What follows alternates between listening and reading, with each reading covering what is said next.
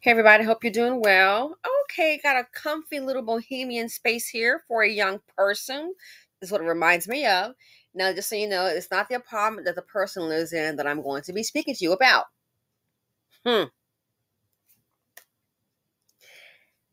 I was telling a friend of mine, sometimes it's like we're living in two different worlds collectively. And this is a good example of that.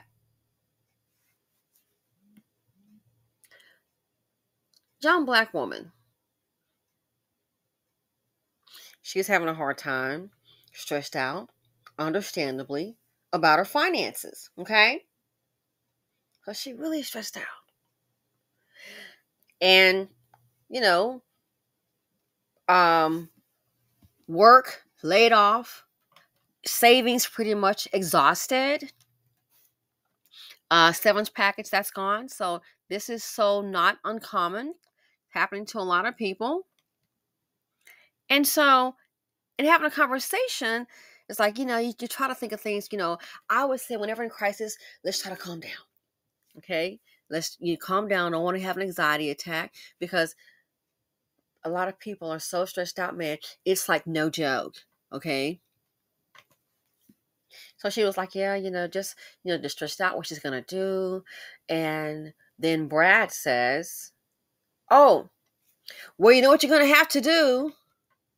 He says, you're going to have to just pick up the phone and call your parents. I'm looking at him like, yeah. I'm like, listen, that's not an option because collectively in our community, a lot of people don't have that option. And what I'm really thinking, especially black women, me, mom, man, they'll come up with some money for their sons. Oh, yeah, we can't keep leaders in jail. They always have money for jail and bail. But a young black woman, professional, things didn't go right. Good luck, sis. You are on your own. So I'm like, that's just not an option. Calling the parents. It's not. No one's coming to the rescue. So I just said, I'm not going to go into details with it. I'm like, that's not an option at this point. I was thinking, yes, you were thinking in your world, your culture, and good for you. We operate differently. You know what I'm saying? And we are led by matriarch, our community. And if Tyrone needs some help, you already know from my experience, from what I see, the black girl, you're on your own. You have to go figure it out. We throw the daughters to the wolves and go make it work. We coddle these sons, holding him to my breast to say, because I love my son. That's why I keep telling you women to be selfish. Put you first. Please. And I thought about it. It's just disgusting. It's like most people I know have that option. I look at people that I know and have known, Caucasian, Asian, Hispanic, Indian. They can all do what? They can go to their parents, get loans, start businesses. This one guy was telling me, the three of us were talking, and he was talking about, there's the things the parents had done, and we know later on, as two black people, I was like, did you hear what he said when he said this? Like, yep.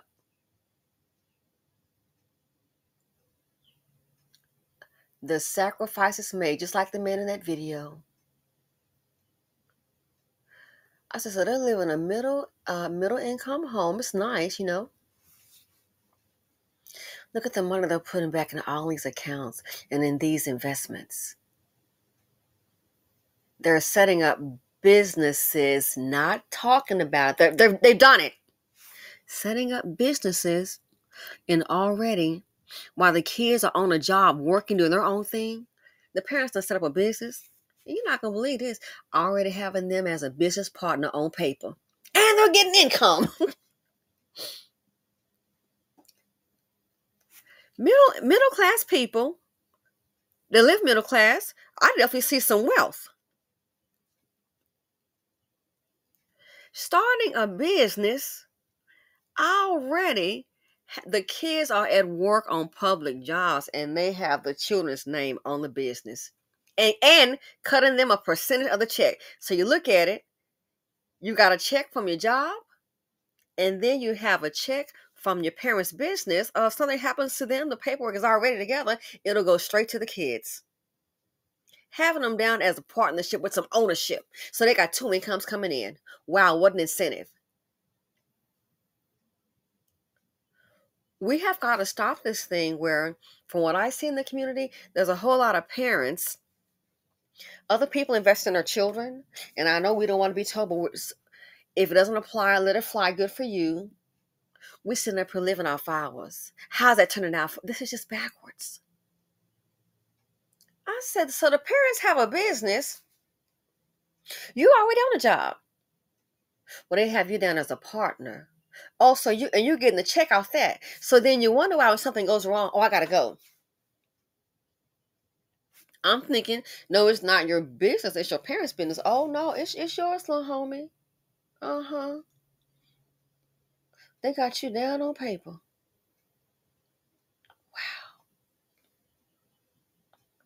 Unbelievable. You have got to be kidding me. And then I thought about it. I hate to say it, given the culture, um, the women we're led by matriarch, but I think so many black women, they're like destined to try to, make, oh no, a man in leadership. So what a black mother will do, I'm sorry to say this, most black women will do, they'll be sitting there working like a dog, working 2 and 3 jobs, 3 hours sleep, and the next thing you know, they'll be trying to build some man up. A black mother will do it for her son. Black grandmama will do it for her grandson. A black woman will do it for her man. And they'll be trying to boost it. You call yourself going, I'm going to defy the odds. That's where all the money goes. Look how much money, ask yourself, how much money goes to putting some money on somebody's book or getting a lawyer. Every time they get in trouble, there's money for a lawyer, but there's not money to educate the daughters or to start a business. Why is that? I said, ain't this something? So you mean to tell me, so I thought about that. You're already a partner in the business. If something happens to them, then of course the business is all yours.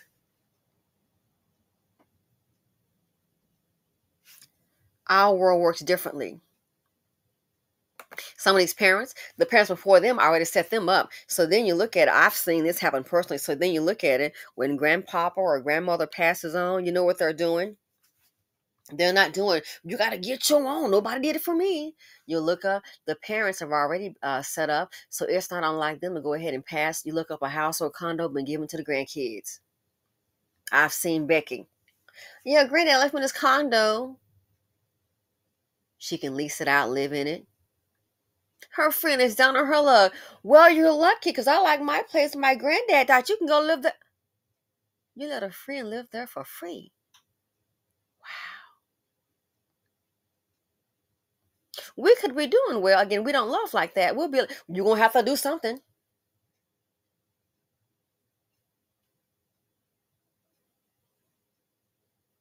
So, of course, to him, well, you know what you're going to have to do is, calling the parents.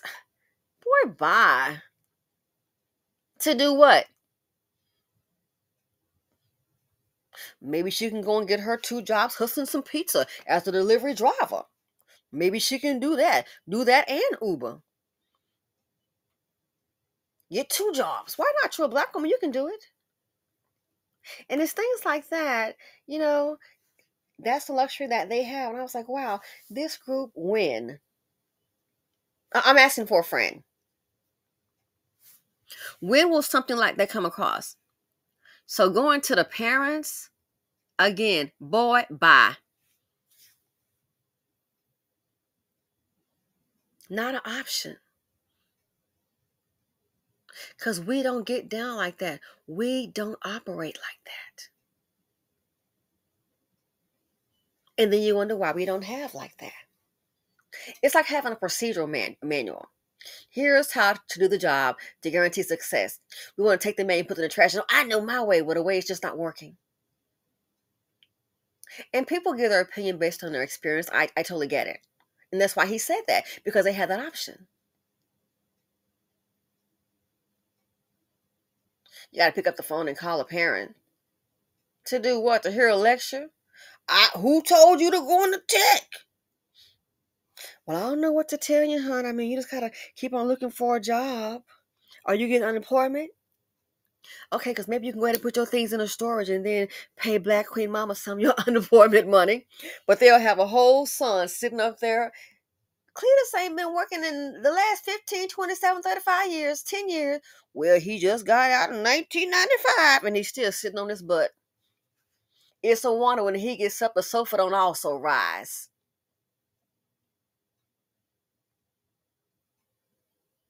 Again, it's like a difference in night and day in how we operate. And it is. So for people going through things, uh, I sympathize with you. I really do. But I just noticed you look at how we operate, it's like totally two different worlds. And we try to have this, we know, okay, that makes total sense. But again, all I can think of, the love is just not there. All these black women getting evicted. How many black men that are ex-cons, or if not ex-con, that don't work, don't like to work, got a piece of job, sitting up here, got all these children? Where is he? More than likely, he's on some woman taking care of him. And then, when her job ends, then what? That's why when you see them talking about old black women being evicted, you don't seem to get it. They sitting up there taking care of a black man in a whole lot of cases. I've seen a woman look like a fool, and I said, look at all the money she makes. This makes no sense. She was up here paying, I kid you not, paying her husband, paying his child support. Mm-hmm. Paying his child support. Oh yeah. Did I mention he was paying his child support due to the affairs he was having during the marriage? I told the girl I would have been let him go to jail, honey. And I guess if not, they'll go after her purse too. Go after hers. So she's paying him. Girl, I'll let him get the license. Look, while he's in jail, I go file for divorce.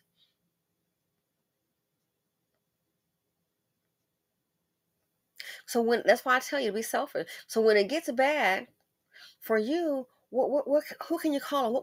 Who's gonna come and rescue you? Us. And you may have some that can call mom and dad. I think that's just totally great. But that's not, for many, that's just not the case. Because she was just sitting up, little place, and that's what he came up with. You know what you're going to have to do? You're going to have to just call your parents. For what? You can pray all day, no offense to prayer, but you got to be realistic. They're not taking rent. They're not taking a prayer book read or a devotional hymn read for rent. They want that guac. They want the money. Put yourself first. This inflation thing, what's going on? This is so dangerous. I'm telling you, this may sound crazy. This situation that we have here in America, this will kill you. You better believe it. Oh, I know it will. It'll kill you. People getting sick, going to work every day. That'll be a different video. But this here, you know, what you're gonna have to do is call your parents. We don't operate that way. And if we did, any money available, I don't know why. It seems to always go to the one somebody who's on the struggle bus. You know, oh, Meanwhile got a house. Well, don't let Cassandra live in it. She's corporate trying to make some money, pay off those student loans. Well, you know, Sanjay coming out of jail next week. He gonna need a place to stay. Now that boy gonna need his privacy. And he'll be the one that they put in the house. And then they'll be looking to the daughters to try to pitch in to pay, get him food and utilities. The princess in Timberland boots, Nike shoes on, size 13, 15 shoes sitting up there. That's the princess. So that there, when he said that, it was like, oh my gosh. Okay, that's your world. We're speaking Blackistan. What you're gonna have to do is call the parents. Yeah, get them involved. They can help. Speak for yourself. Anyway, I want to share that with you. Again, if you're doing well, continue. If things are a little tight right now, I just pray and hope it gets better. There's a lot of things I hear, I just can't. It's not even me, man. The things I hear people going through.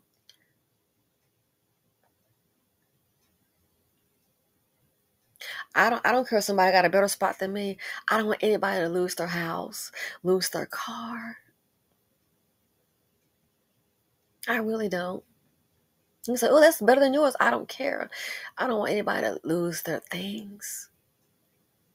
And that's what's happening. Yeah. Anyway, thanks for watching. Feel free to comment, like, subscribe, and share. But I found that interesting. Oh, what you're going to have to do, call the parents, get the parents involved, that they can help. That is a joke. And especially for many hardworking people. It amazes me, though, how you can be a criminal. You can be a lazy, good-for-nothing dust bucket. And guess what? Time something goes wrong, the mammy's on deck. Heed the call. And I'm out.